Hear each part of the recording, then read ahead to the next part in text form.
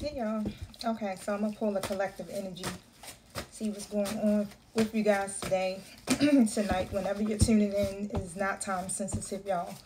All right, so let's see what comes out. Man holding a coin in the reverse. This could be past, present, or future energies for any one of you. As y'all can see, my throat chakra is trying to mess up, y'all. So excuse me. I will get this reading going, y'all. Okay. I may have to get up and shut my door because my son is playing his video game, so it seems like he's getting a little loud. Don't forget, flip the roles, take what you need, leave what you don't need, and please use the spirit of discernment, okay? All right, so anxiety and the magician. So the man holding a coin, reverse, anxiety, upright, magician in the mirror. Okay, so this seems like it's more centered around someone feeling insecure, like not enough. It could be somebody who's doesn't have your best interest, but I don't know. I feel like I'm getting a different feeling off of that. So let's see what's going on. Why is this man holding a coin in the reverse? Six of Cups.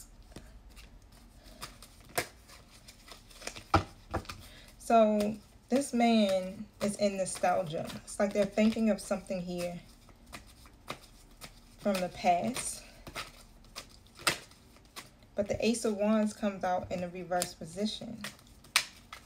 Definitely some type of lack of clarity or ideas that this person is having. Ideas. The Emperor comes out. Okay? It's like this person wants to take action on something. You know, the Emperor is somebody that goes, you know, they take charge. They go and do what they got to do. They have a plan, okay? And it feels like this is what this person wants to do, yeah, when it comes to relationships, okay? But let's find out why the Ace of Wands is in the reverse. They got some type of anxiety or something here about how to manifest this or how to feel confident in the manifestation. Tell me why the Ace of Wands is in the reverse position.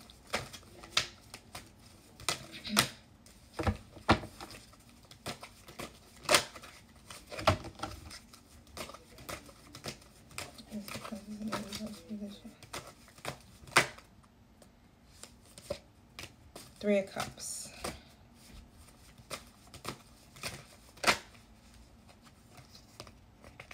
Knight of Wands reverse.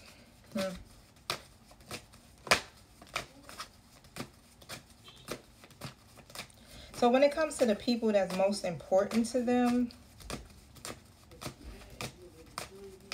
it's like they get this scattered energy.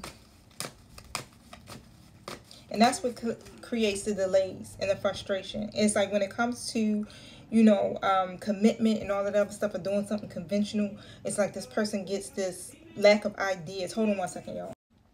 And even though this may be, you know, like a good time, a happy time, it's just something here about commitment or about doing stuff that's conventional or staying the course, you know.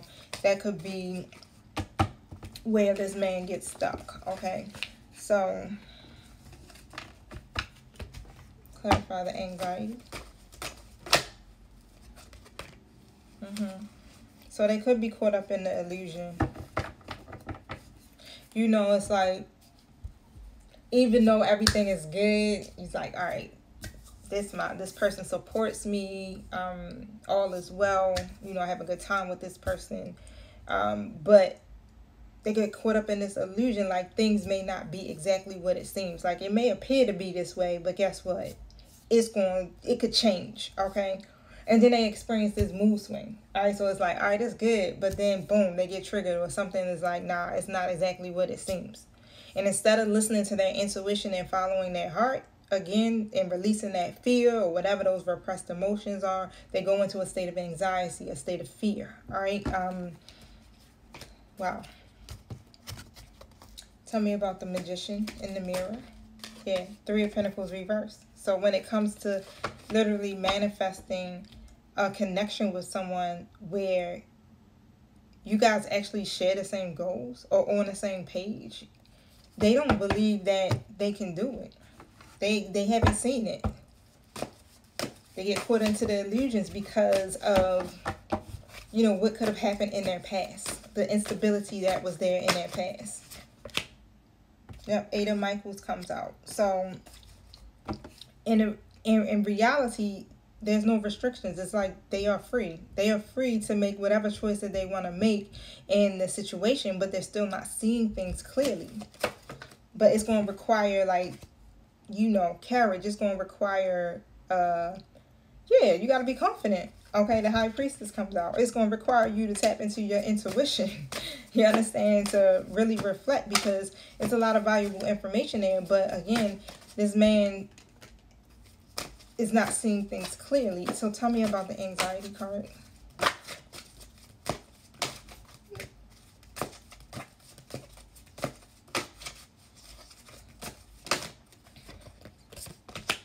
The Will.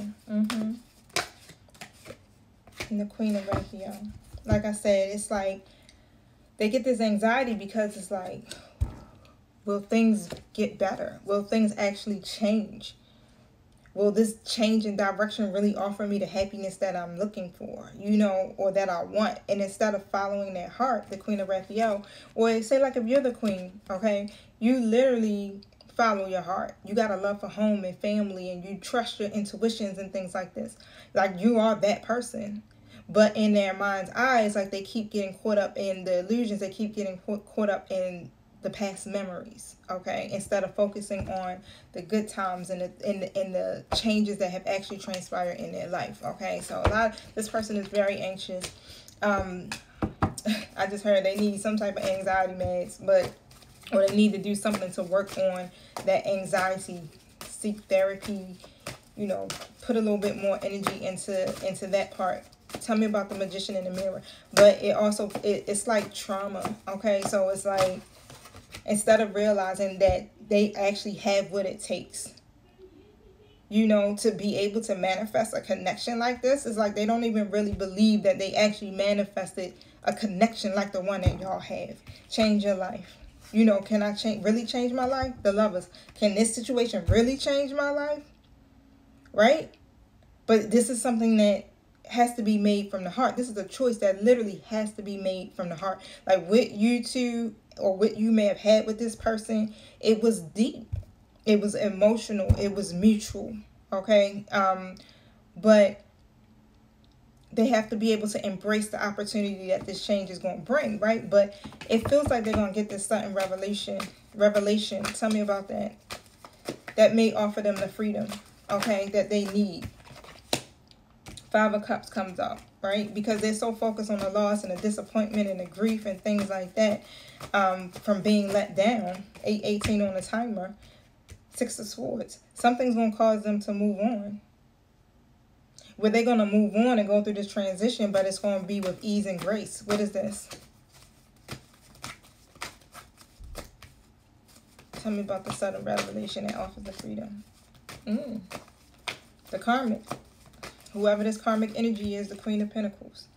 Whatever happens in that situation with this person, it's going to help them to be able to move forward. It's going to help them to accept the lessons from that situation. And it's going to give them the confidence that they need to be able to make the right choice from their heart. Okay, so yeah, this Queen of Pentacles reverse is there for lessons. That's just what it is. Six of Wands comes out. Is there for lessons. This person is very self-absorbed, very envious, selfish type of person. And so the recognition that they want is more about their own success versus the collective. Okay.